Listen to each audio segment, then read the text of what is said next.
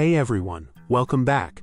Today I'll demonstrate some of the most impressive features a code assistant has to offer. Let's kick things off with one of the coolest features, creating invalid test data to bombard your test target.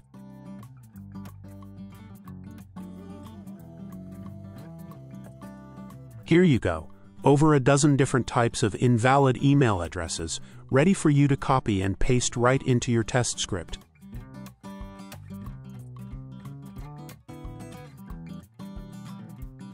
We're talking about invalid bank account numbers, zip codes, international postal codes, IBAN numbers, and pretty much anything else you can think of. Destroying a web application has never been this easy. Now let's talk about the bread and butter of code assistants, code completion. As you're typing, Amazon Q suggests code snippets. It suggested a test I've been working on lately. Just slap some parentheses at the end, and you're good to go. But let's take it a step further. How about asking the assistant to write an entire test script for us? I've got a simple static test site here with fields for an email and a zip code. While Amazon Q can analyze your entire code base, the easiest way to get accurate locators and error messages is to send part of the HTML source code to the prompt. This section of the test page handles the email, zip code, and submit button. It also displays the error messages that we'll need to verify the application's response. This way, our AI buddy nails the locators and error messages on the first try. And don't forget to mention that the zip code is a required field.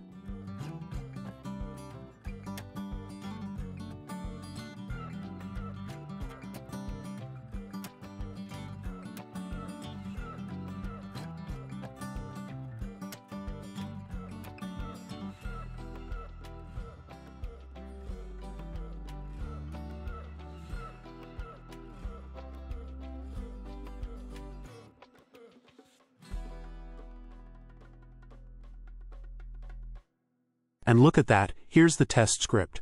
Let's go over it to make sure everything's on point. You'll want to double-check the locators and error messages, just to be safe.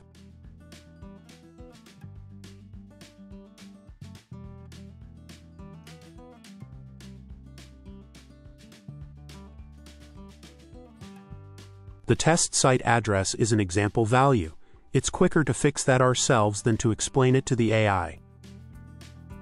Looks solid. Let's go ahead and run this test and see what happens.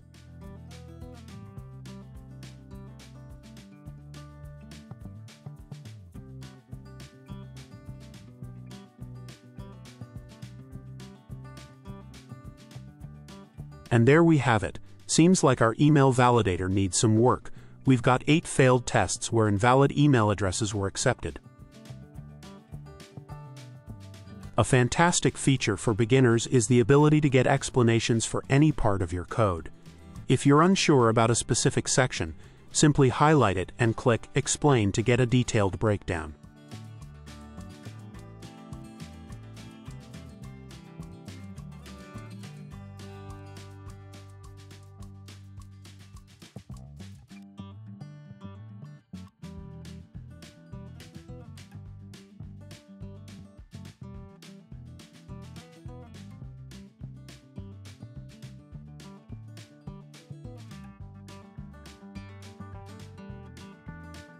This is especially helpful when you're working with unfamiliar languages or frameworks, or when you encounter a gnarly regex pattern.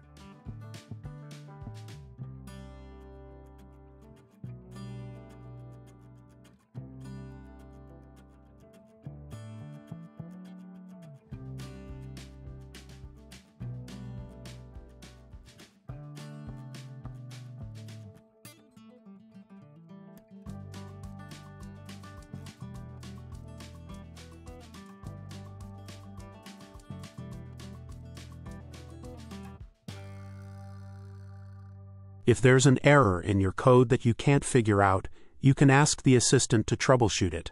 Let's create an error by removing this await and see if the assistant can spot the issue.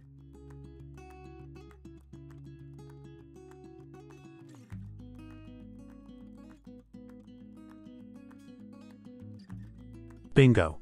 It caught that the locator method is asynchronous and needs that await.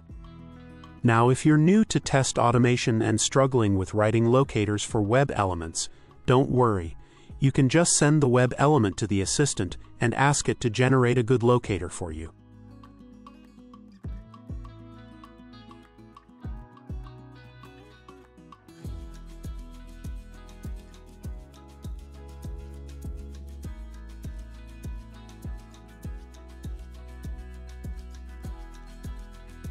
If you want it in a specific syntax, just ask, and you shall receive.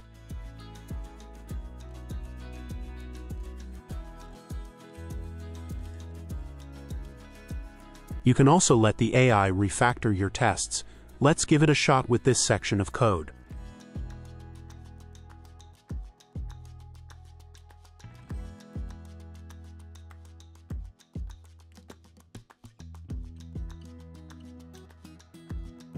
It's telling us that the improvements focus on modularization, reusability, and flexibility.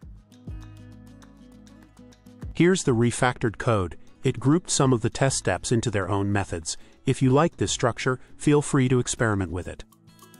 For more extensive codebase modifications, explore the dev and transform commands.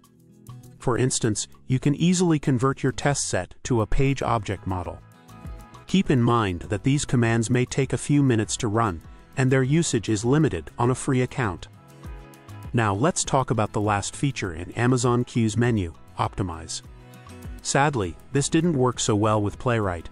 The code was optimized, but the test results were off. Where we had 8 failing tests, the optimized tests only reported 1. I suspect it's a timing issue, as test frameworks can be a bit flaky sometimes. So, if you want to try optimization, just make sure you're getting consistent test results. Lastly, let me show you how to bring all this magic into your own code editor. Head over to Visual Studio Code's extensions, search for Amazon Q, and install it.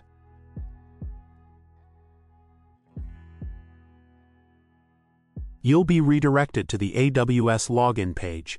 If you don't have credentials yet, you can create an account.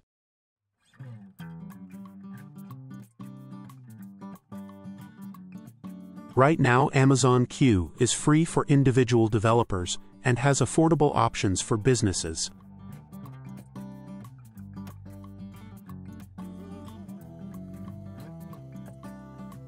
There you have it, folks. AI-powered test automation at your fingertips.